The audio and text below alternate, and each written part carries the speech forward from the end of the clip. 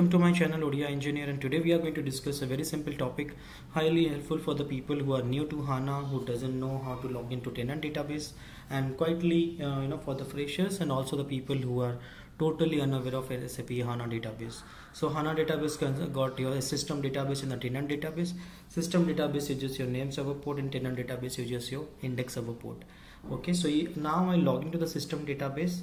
But to log into the tenant database, I need the index server port. So then only I can log into the tenant database. So even if I go here in the system database into the landscape, you see there is no index server because index server is part of the tenant database. It's not the part of your system database. So in order to log in tenant database, I need to find out the tenant database port. I mean the index server port, so that I can log into the tenant database. So first I will go to the system database, and here I will open the SQL console. If you just go there and execute the below query, select start from sys underscore databases .m underscore services.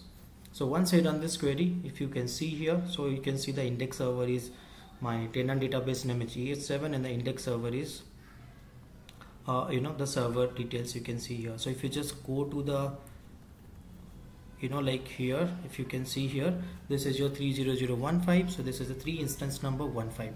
My instance is 00, and this is the 15 is the the sequence that you can use for the tenant database index server. So now I got the port of the index server. So now I will log into the database. Just go here, add system.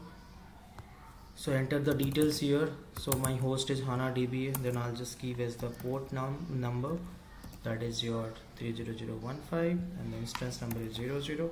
I'll select as multiple container, give the tenant database name, that is ES7. So once I click here, go to next, then I'll give the username and password.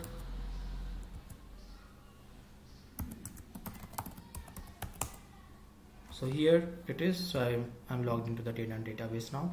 So this is how you can log into the tenant database in HANA, and you can see there is an index server part of this. So this is your tenant database.